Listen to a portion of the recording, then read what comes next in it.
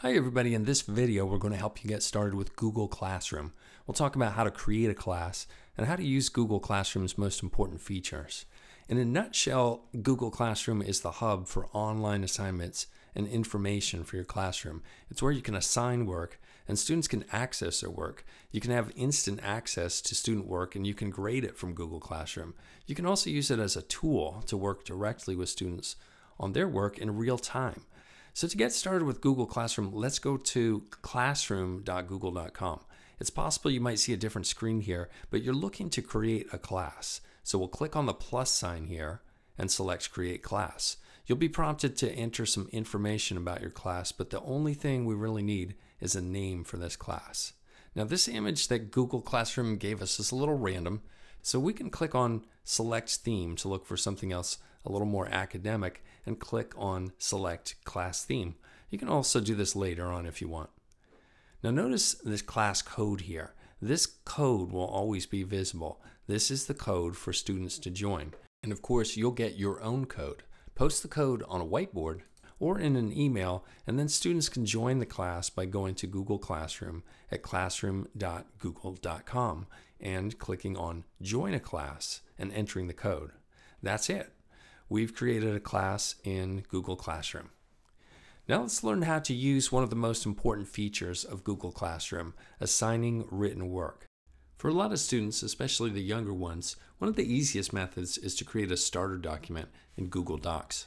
So let's say, for example, that you want each student to write an animal report on the animal of their choice. We're going to open up a new tab in our browser and take a quick detour to Google Docs at docs.google.com. Then we'll create a blank document. We'll name this document Animal Report with a title.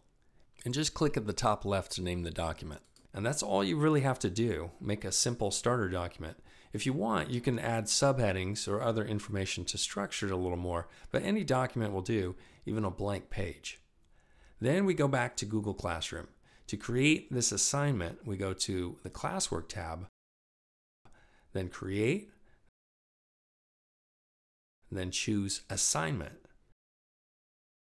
We'll just title this assignment Animal Report and give some quick instructions. Instructions are optional. Then click on the Google Drive icon. There are the documents in our drive, and under Recent Documents, our Animal Report starter document is right there. Let's click that and Add. And now pay attention to this very important step. When we click on this arrow on the bottom right, we get a couple of options. What we want is make a copy for each student. That creates an individual copy of each student's animal report. Students will get only their individual copy of the animal report starter document that we just created, and then they can modify their copy with their writing. Click on Assign, and you can see, and students can see, the assignment in Google Classroom. They just need to click on that, and that will open up the Google Docs starter template document so that they can start writing. So let's jump ahead in time and assume that all of your students have joined Google Classroom and they've started writing their animal reports in Google Docs. Now, when you click on that assignment, you can see the collection of each student's work. I've hidden the names of my students, but you can see that if you click on any one of them, then you can view each document, and you can use this arrow up here to page through all of your students' work. Let's go back to this first assignment by a student we'll call Jason. Now I can see that Jason is doing a pretty good job, but I'm noticing that he's incorrectly capitalizing some nouns here. So I'm going to highlight those words and then click on the plus sign on the right.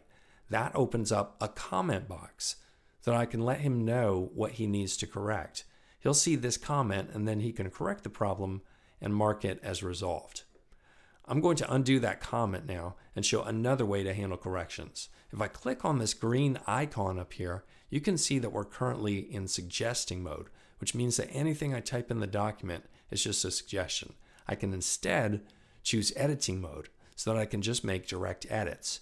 You can use this mode when you're working on the same document with your students side by side, each of you with your own computer. And I like to use this mode to model making edits during the whole class instruction.